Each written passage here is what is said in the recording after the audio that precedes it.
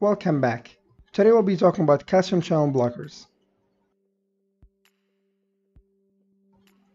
We have two groups, the dihydropyridines, which are the medications ending with the suffix dipene, and the non-dihydropyridines, which are diltiazem and verapamil.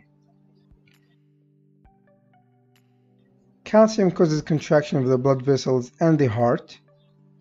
The dihydropyridine group blocks the calcium channels in the vessels, so it decreases the vascular resistance and decreases blood pressure.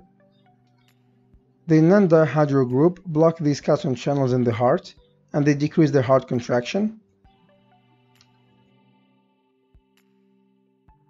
To remember all the indications, I remember the word SHARP. S for subarachnoid hemorrhage, and for that we use nimodipine. If a patient ever gets stroke or subarachnoid hemorrhage, usually a week or so after the stroke, the patient will have severe vascular spasm in the cerebral vessels, which will result in the second stroke. So we prevent this using nimodipine. H for hypertension, emergency or urgency. A for atrial fibrillation, and for that we use verapamil.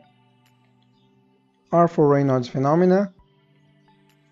And P for Prinzmetal angina and other anginas as well. For side effects, the dihydropyridine group can cause gingival hyperplasia, edema, and flushing. The gingival hyperplasia is caused by both groups, however it's more prominent by the dihydropyridine group. And the edema is caused by dilation of the precapillary arterioles. We can counteract this edema by giving ACE inhibitors or angiotensin II receptor blockers, which will cause dilation of the postcapillary vessels. The non-dihydropyridine group, especially verapamil, causes hyperprolactinemia, which presents as gynecomastia and decreased libido, also AV block, which presents as decreased heart rate, and constipation. And here's a small quiz. So, which of these medications also cause gingival hyperplasia?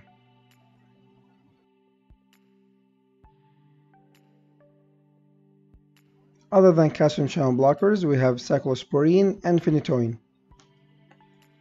Alright guys, that's all I have. Hopefully this helps, and I'll see you guys later.